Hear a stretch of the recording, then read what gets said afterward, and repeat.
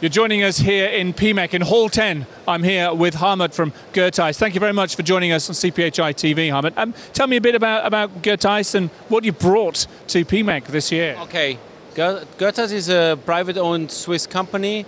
We are here since 10 years at the P-MEC. We brought our machine. It's a mini pack that is a dry granulation unit, which is used for compressing loose powder into flakes and make it more flowable, basically. Okay.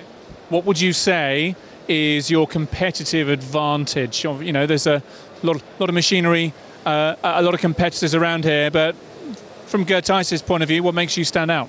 I mean, we pride ourselves to be the most advanced technology in this field of area. We do a lot of research, so whenever other companies stop, we usually go on. So our quality, what we produce, the challenges we face or we can face with the machines are much better. So making product flow much better, more critical products, more valuable product as well, like cancer products, things like that. And I mean, how have you managed it in terms of, you know, mean time between failure and longevity and accuracy and tolerances? That's an area I'm sure that you focus and concentrate on as well? Yeah, sure. I mean, we're talking about over 30 years experience, and we solely only focus on roller compaction. So we get a lot of experience in this area.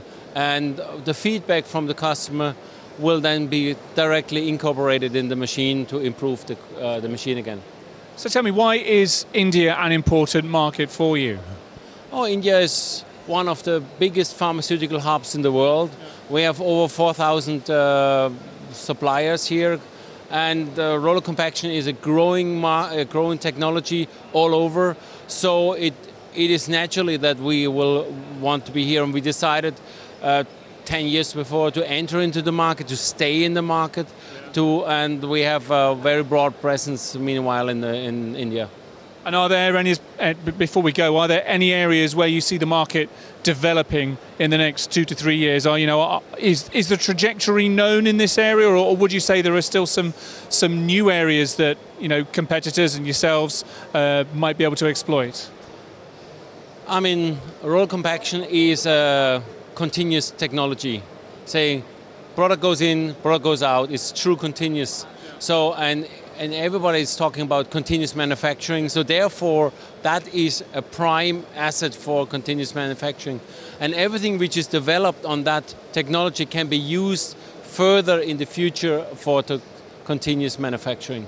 And I think that, and as well, small molecules, fast changeovers, small batch sizes, but very high value, that will be the areas where things will develop.